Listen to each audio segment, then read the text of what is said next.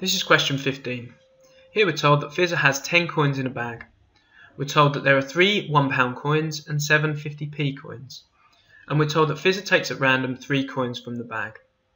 We're asked to work out the probability that she takes exactly £2.50.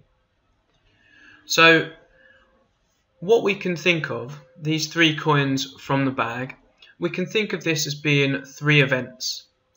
And when we're dealing with more than one event in probability, a nice way to think about this is by drawing a tree diagram. So let's start by doing that.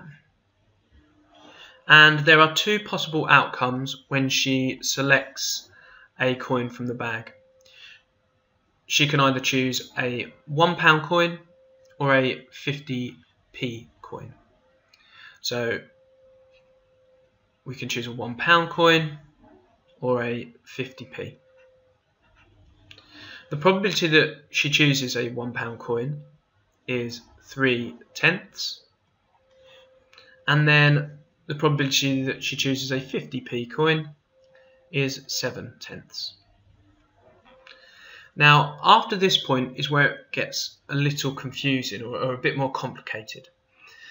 Because she's taking 3 coins from the bag, if you were to take 3 coins at once, that would be exactly the same as taking 1 coin, leaving it out of the bag, then selecting another coin, leaving that out of the bag, and then selecting a 3rd coin and leaving that out of the bag. Now what that means is that the probabilities will change each time you remove one of the coins. So on this second event, she could choose a £1 coin first. If she were to choose a £1 coin first, again, there are 2 things that could happen. She could choose another £1 coin, or she could choose a 50p. Now, as I said, the probabilities will have changed if she has selected a £1 coin first, because that means that there is 1 fewer £1 coins in the bag. So that means that the probability that she chooses a £1 coin on her second selection is going to be 2, because there's 1 less pound coin in the bag, out of 9, because there's 1 less coin.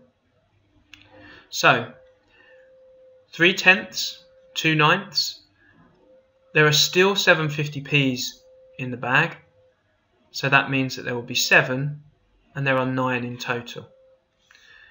Now obviously that is a bit different if she were to select a 50p coin first, because if she were to select a 50p coin first, she could choose a £1 coin next or a 50p coin, but there would still be 3 £1 coins in the bag. If she's chosen a 50p first, there would be 3 £1 coins in the bag, but there would only be 9 coins in total because she's removed one of the 50p's.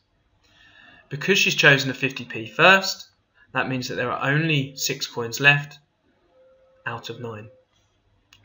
So I'm just going to complete the rest of this probability tree diagram. We've got our first selection, our second selection, and then our third. So drawing this out, and again just writing down the probabilities as we go. So on this one we've got a pound. If she's chosen a pound and a pound, there's only 1 left in there, and there are only 8 coins left in total, so 1/8 would be that last one. 50p, well this is going to be, there's £1 coin been taken, another pound coin's been taken, that means that there are still 7 50p's left out of the 8 that are in the bag. On this one, again we've got a £1 and a 50p, and we could, so pound coins that are left in the bag, well there's 2 pound coins left in the bag, but there are only 8 in total, and there would be 6 50p coins left in the bag out of 8. So carrying this on, £1 and 50p. Again, these are going to be the same probabilities. There are £2 coins in the bag. One has been selected, and there are 6 50p's in the bag because one's been selected. Then on this last one, 2 50p's have been selected, which means that there are £3 coins still left in the bag out of the 8 coins in total. And then on this final one for 50p, well, that's just going to be 5/8 because there are only 5 50p's left. So we're asked to work out the probability that she takes exactly £2.50. So we need the scenarios in which she has taken 3 coins out of the bag and it adds up to make £2.50. Well, we can see that this is a pound, and 50p. So I'm just going to write this as, so this one here is £2.50. We can see that this would be the one at the top would be too many, that would be £3. This one here is £2.50. £1, 50p and a 50p. We're not interested in this one. We weren't interested in the top one. 50p, a pound and a pound. That comes to £2.50. 50p, a pound and 50p. That comes to £2, so we're not interested. 50p, 50p and a pound. That'd come at £2, and 3 50p's would be £1.50. So we're not interested in that one either. So there are 3 possible ways that this could happen, and we've just listed them here. Now, all that we now have to do is take these probabilities, so a pound, and a 50p, and multiply them together. So 3/10 multiplied by 2/9 multiplied by 7/8. So let's work that out. The first one, so our first one is going to be, and I'm just going to write it down here, run out of space a little bit, 3/10 multiplied by 2/9 multiplied by 7/8. And so that is going to give me a probability of 3 multiplied by 2 multiplied by 7, so 6 times 7 for 42. And then 10 times 9, 90. 90 multiplied by 8, which is going to give me 720.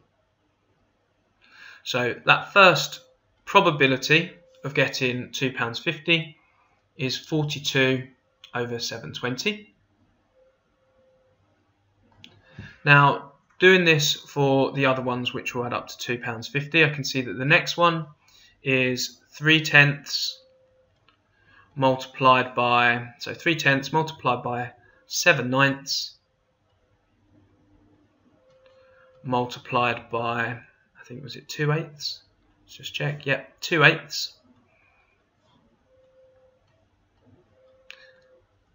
That's going to give me 42 over 720 as well.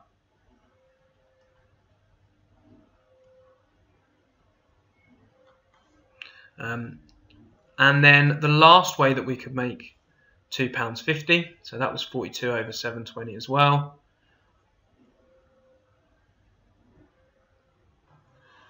And then the last way is this way here.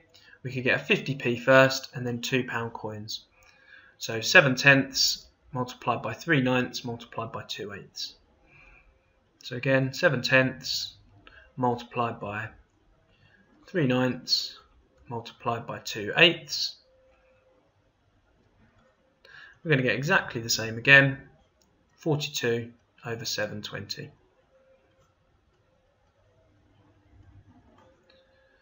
Okay, so what we've worked out is what the probability of getting £1.50 is in each of those 3 ways. So by choosing £2 coins and then a 50p, or a pound coin, then a 50p, then a pound coin, or a 50p, then a pound coin, then a pound coin. All that's left for me to do is to take each of these probabilities and add them together. So I've got 42 plus 42 for 84, plus another 42 for 126 over 720. So final answer for this question is simply going to be 126 over 720.